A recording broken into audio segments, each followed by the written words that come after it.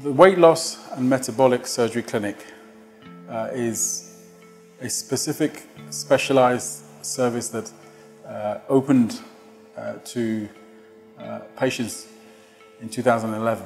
The service and the surgery is all about weight loss. The ability to offer surgery procedures that are equipped to allow patients to lose weight and benefit from that weight loss. So what is so important about weight and the ability to lose weight?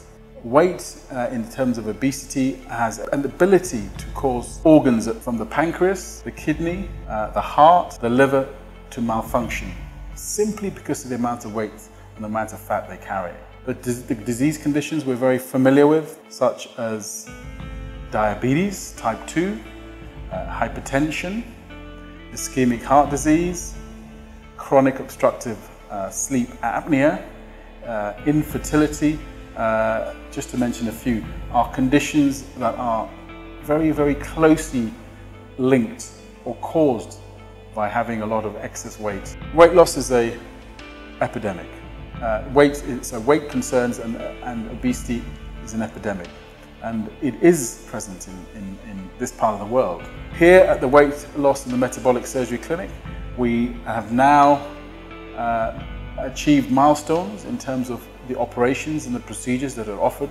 Ones that we are commonly offering are the intragastric balloon, which is simply putting a balloon through an outpatient endoscopy procedure into the stomach, which is designed to cause some degree of restriction, which means that the patients cannot eat or consume a large quantity of a meal, and as a consequence will lose weight. The second popular procedure we offer in the clinic is the laparoscopic sleeve gastrectomy, which is essentially trimming of the stomach down through keyhole operation to have a profound effect on the ability to eat and the amount you eat, and also on appetite and the feeling of fullness. The third procedure, which is quite new, that we're offering now, the Weight Loss and Metabolic Surgery clinics here in Lagos, is the laparoscopic mini gastric bypass, otherwise known as the single anastomosis bypass. These are both techniques that are primarily designed not just to cause restriction, but also to create some degree of malabsorption and has a slight additional benefit for patients who might well be diabetic. It doesn't exist in Nigeria.